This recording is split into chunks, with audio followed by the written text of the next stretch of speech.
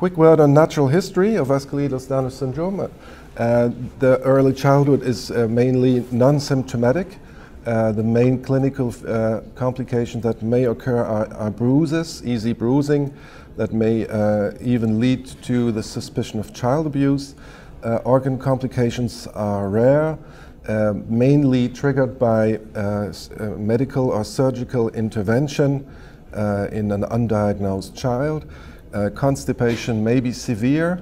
Floppy infant syndrome has been reported has been documented in patients with vascular Ehlers-Danlos syndrome.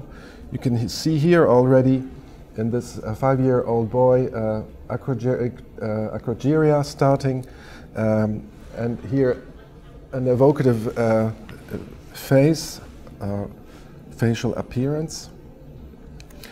And during the childhood, children will typically remain non-symptomatic, and at the end of the teenage years, complications will start to occur, meaning arterial accidents, digestive complications, meaning bowel perforation, and other organ complications as pneumothorax, notably in young males, organ rupture eventually, and early varicose veins that may compete with the diagnosis of the disease itself. And it is not seldom that patients are being referred for complicated venous surgery with a suspicion of vascular Ehlers-Danlos syndrome after a severe complication occurred as venous femoral rupture or even femoral artery rupture.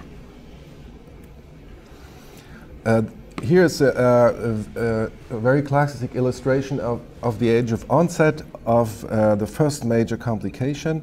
This curve has been published for the first time by Melanie Pepin and Peter Byers, and this is a reproduction of this curve with a European population of patients, and it's quite similar, only that one difference between these two curves is that the onset of the complications we have described is a little bit later than in the population of Melanie Pepin, by 5 years approximately.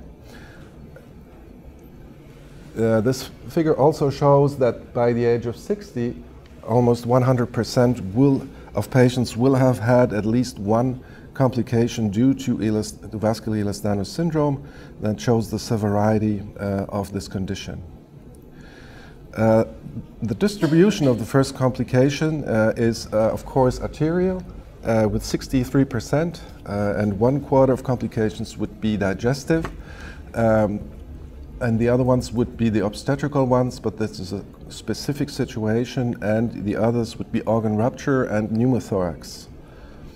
Interestingly, if you look at the second complication according to the first one, you notice that patients that have had an arterial accident as a first complications will more likely do a second complication that is also an arterial accident.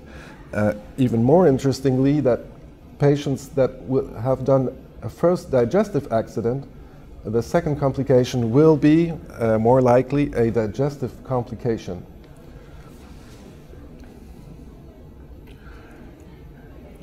What are the types and the frequency of arterial complications? Well, the most common ones are dissections with 76%, followed by the carotidocavernous fistula, 8%, arterial rupture, which is quite rare, luckily, aneurysms, and also false aneurysms, which are mostly complications of a medical intervention or interventional radiology.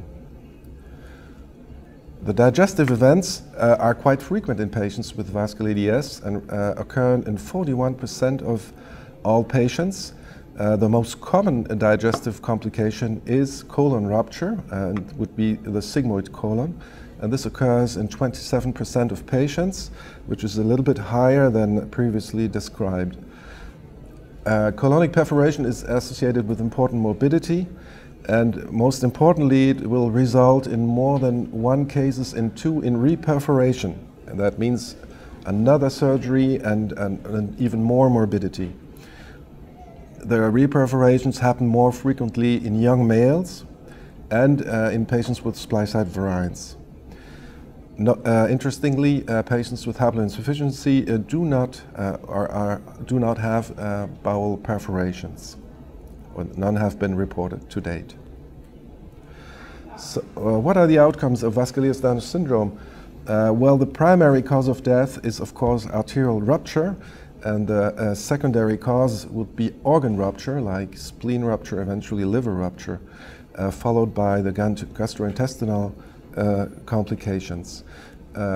Arterial complications or organ complications will repeat throughout the adult life and will result in premature death.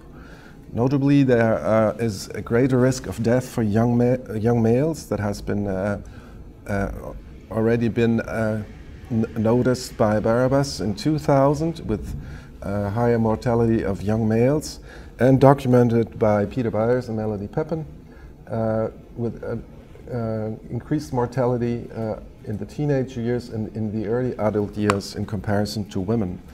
This would result in a median life expectancy in the United States of 51 years, dividing into 46 for males and 54 years for women.